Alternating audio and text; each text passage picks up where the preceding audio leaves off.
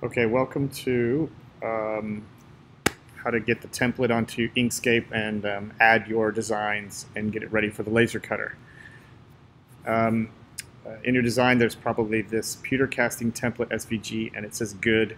We have lots of versions out there that have problems, so make sure you're using this one. If you click on it, it probably is going to tell you, whoops, there's been a problem. Come up to the three dots, click on Open a New Window, and give it a second, and hit download. Okay, once it's downloaded, go Show in Finder. You can either open this from Inkscape, but since it's an Inkscape file, I should just be able to open it up. That's good. I'm going to go full screen and press 5 to put it fit to screen. So there. First thing you need to do is go into the document setups and make sure your default units are CM, and you can put these on CM as well. And it should be a US letter, which is okay. It gives you a little workspace to work with. Okay. Next thing, you need to click on it, and we need to change this to the right settings because for some reason the template keeps changing size. So I'm going to type in 12.8976. I'm going to lock the aspect ratio, and I'm going to press Enter. And this is the exact size we want right here. Oh, there it is. Okay. Okay, I went back to my downloads, or wherever you have your scanned copy. So you've got your email, you've downloaded that, wherever that might be. This is McEwen example. I'm going to click on that. And since it's a JPEG, it opened in Preview. So that's a problem. So I'm going to flip over to Inkscape, File, Open. I'm going to go to Downloads. I'm looking for McEwen example. Name.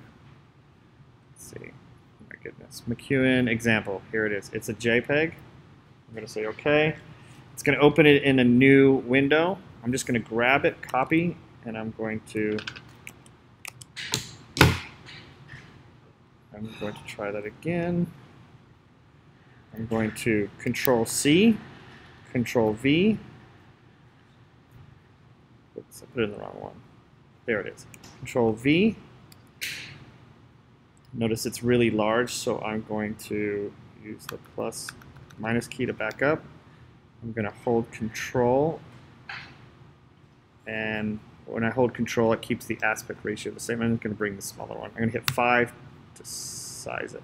Okay, this is a JPEG. I want the SVG, so I'm going to go to Path, Trace Bitmap. Of course, I'm not clicking on it, so I have to try that again. So I'm going to click on it, Path, Trace Bitmap, click on Live Preview so you can see, click OK. Takes a few seconds, click the red to close that dialog box, and we can look at, there's our SVG here, and this is just a JPEG. Okay.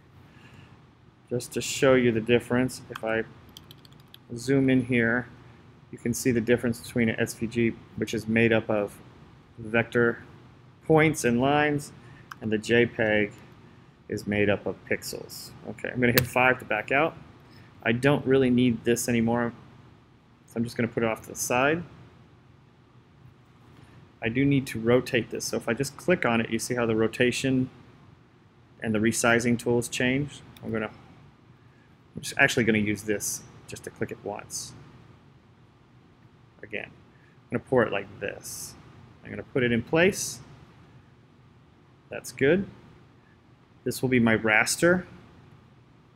It'll raster this part, and then it'll cut these parts off. All of these need to be resized to 0.003 for the vectoring part. But I'm going to go ahead and select all of this, copy and paste, and place this one below it so that I have it when I need it, because I need just the outer of it, and that's a lot of dots. So I'm going to click plus to kind of zoom in a little bit, and I'm just going to click on it. Then I'm going to come up to Path, Object, and Fill and Stroke. I'm going to unfill everything. You see, basically I took the fill off and all the black disappeared. But I'm going to go over to Stroke, and I'm going to give it a stroke, and you can see there's all the vector lines. Next thing I'm going to do is go to path, and I'm going to break apart this whole vector object. Now it's individual vectors. I can click on them and then click the selection tool and delete them. I think I can just delete, I can just delete them using the selection tool. Now I have all these little tiny dots that I should probably get rid of too. Let me see if I can. So clean it up a little bit, or it will raster all of these things too as well. There's a lot of them here. So clean up your area, and then once that's done, we'll make this a vector line for cutting. So it'll cut this all out, and then we'll have the raster. That's your 2 molds you need. Just to show you what else you can do with this raster, with this vector, is you can actually create a pretty nice color version of what your final product will look like. So I've just filled this one with red, I filled this one with yellow to show what the resin casting will look like. Just another way to show an artist rendering. So hold on to this file, because you might need it in the future. So File, Save As. We're not going to call it Pewter Casting Template SVG Good. You're going to put your name and pewter mold. And go ahead and save that somewhere you can find it. Say OK, and then put it on a USB and take it to the laser cutter. Thank you.